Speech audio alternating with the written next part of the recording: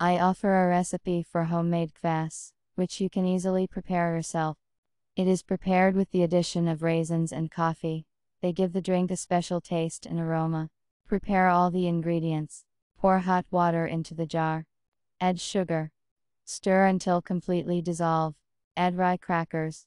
Leave for 1.5 hours until the water is warm. Then add citric acid and yeast. Stir until dissolve. Add coffee and a handful of raisins to the jar. Leave to infuse for 3 hours. Strain the drink several times. Pour it back into the jar. Put it in the refrigerator to cool for a couple of hours.